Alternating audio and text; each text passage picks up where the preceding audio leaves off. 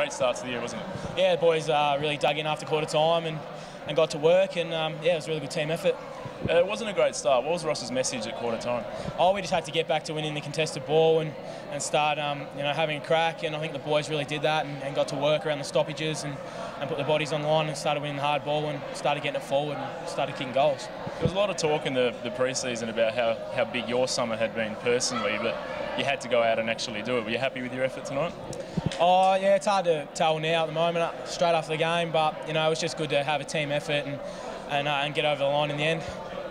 And Ross also held you in the room for a bit, and what was his message at post-game? Oh, he just was pleased with our effort after quarter time and said, it's round one, we've got to move on now and prepare for a couple of weeks' time when we play the Bulldogs. Yep, so that's it, just go back, have a week off and... Yeah, it's all about recovery after games, so just recover and get in and we'll review the game and get a lot of learnings out of it. Thanks, mate. Thank you. Cheers.